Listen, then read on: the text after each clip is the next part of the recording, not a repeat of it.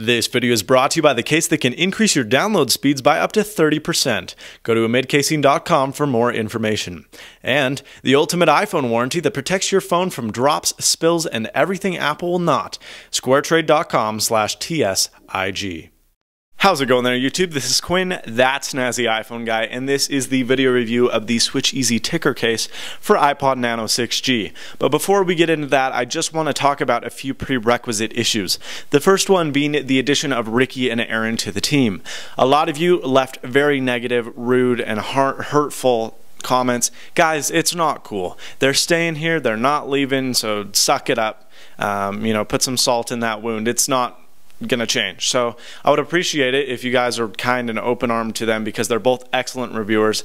If you got off to a bad start, give them a couple videos to figure out the mannerisms and all that other stuff, because they are excellent reviewers. Aaron especially does incredibly good videos. Go check out his channel at Zolotech, and he has an HTC HD7 Windows phone review that's coming on Wednesday that is absolutely phenomenal. One of the best phone reviews I've ever seen. So, if you got off to a bad note, let it just put all your grievances aside, because they're going to be bringing absolutely excellent content you won't want to miss out on. Now, that being said, I'm not leaving. I'm not going anywhere, and I'm just going to be putting up as much content as I ever have before. But with three guys, we're going to be putting up a ton of content. It's going to be power content, and it's going to be awesome content. We're going to hopefully be putting a video up every day for as long as we can. So it really is a good change, and it really is something that I know every single one of you will like if you're willing to open your hearts to it. So please be nice. Don't leave rude or hurtful comments. I do have the ban hammer, and keep that in mind. Insulting one of my teammates isn't going to help me out, and you're not going to benefit from it, because you probably won't be able to see my videos in the future. So just be nice. Enough said. Secondly, I read all of your surveys, I read all of your comments and feedback. I figured that lighting was probably one of the things I needed to work on. I'm still working on it. I have the setup. I've been reading on forums. I actually ordered another lamp that will go above us. So apologize the lighting. In the next couple videos, we'll try and get it as perfect as we can. The audio was, the majority of you said it was fantastic, and it should be, because this is an absolutely astounding microphone. If you didn't say that the quality was fantastic, you need new earphones or new ears, because this is a good little microphone. I got this little mic flag. Looks absolutely incredible. TSIG. Boom. Fight the power. What else are we talking about?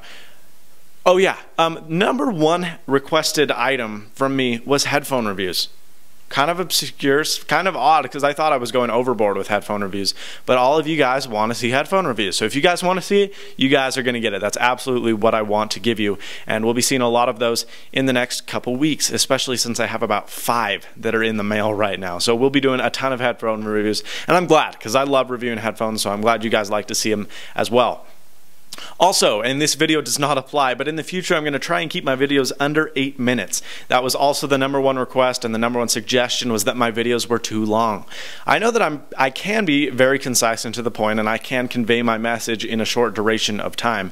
The issue is I like to chat. I like to BS with you guys. I like to do this. But I can see how it would become near tedium to watch my videos if it was so much crap you don't care about. So I'm going to keep my reviews under 8 minutes in the future, and hopefully, if I can, 5. So you're still going to get to know me, you're still going to hear my jokes, and you're still going to hear all this funny stuff, but I won't be going on for hours and hours and hours on it. So there you go. Those are your suggestions. Let's get into the SwitchEasy ticker. I'm Quinn, that's Snazzy iPhone Guy, and let's go to the close-up cam.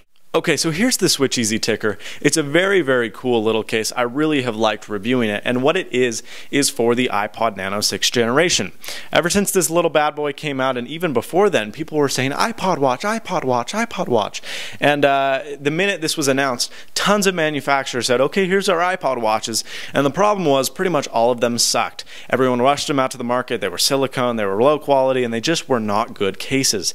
Now, we're starting to see some of the good companies like SwitchEasy and Spec and some of those other guys release some pretty high-end iPod Watch bands. So it's definitely something that's a little bit quirky, it's a little bit unique, it's a little bit of stuff where you're like, what now? Because it is a little obscure, but it's a good idea, and I feel as though SwitchEasy executed it well. Now, this case is going to retail for $24.99. You can pick it up as low as $24.95 on websites around the net, in case you're conscious of saving 4 whole cents. Okay, now let's get into the packaging.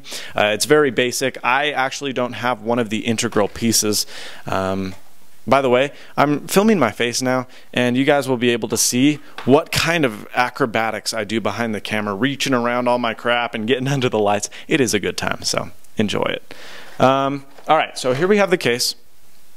As you can see, it's a band. It's not silicone, which is good. It's thermopolyurethane, so it's not going to pull out all your arm hair and crap like that. It's actually quite comfortable to wear once you've had it for about a day. Like any watch, if you don't wear a watch, or you've never worn a watch, or you haven't worn a watch in years, even weeks, when you put one on, it feels weird. So this feels weird for about a day or two, but then you don't even notice it's there after that. It is big because the iPod Nano, as small as it is still pretty big to stick on your wrist. So this is a pretty large faced watch, but it's definitely one that looks cool. Now inside of here, what you will get is you get this very awesome cardboard inlay of an iPod Nano, and then inside there you're going to get a microfiber towel, a squeegee, and 2 screen shields. I really like this about SwitchEasy, and I'm so glad they carried over the screen shield kind of tradition over to their iPod Nano line, because their screen shields are top class considering they're bundled with cases. You know, you can get better screen shields, but in terms of that's what you get in the box, they're pretty awesome. And I don't have one applied right now. I did try one of them, and it was great. I peeled it off because I actually scratched it, and I haven't put the other one on. It's downside in my car, but I'm going to go put that on as soon as I can, which is good because when this is on your wrist, it's going to be abused and it's going to be thrown about and you'll scrape it on stuff. So the fact that you get screen shields is really awesome, and I can't think of many other companies that are doing that. So as for the band itself, it is TPU like I stated before. There are 5 wristwatch holes.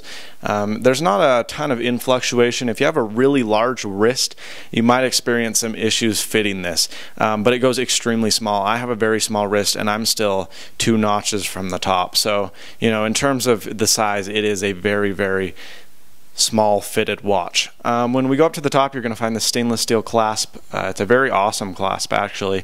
It's really grown on me. And I'll show you how this works by putting the iPod in first.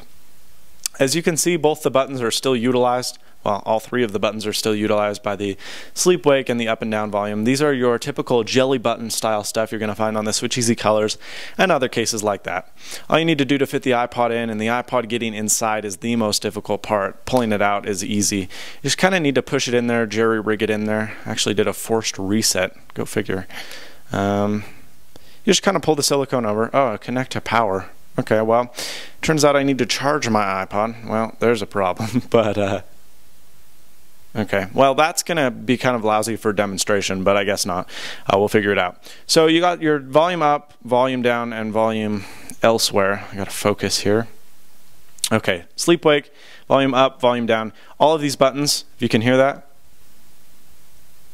they're still very button sounding, they're still very accessible, and they work well. You're going to find a headphone jack right here.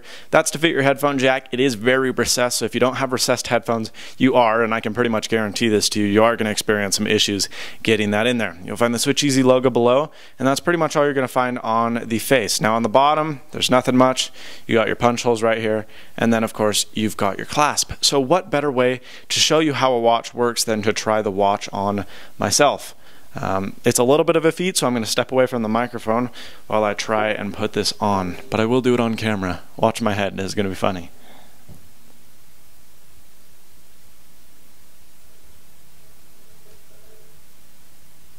So you just punch it in like that, slip the band in, and you're ready to rumble. Got to focus here. This is a very tough review. Okay, so there's your wrist.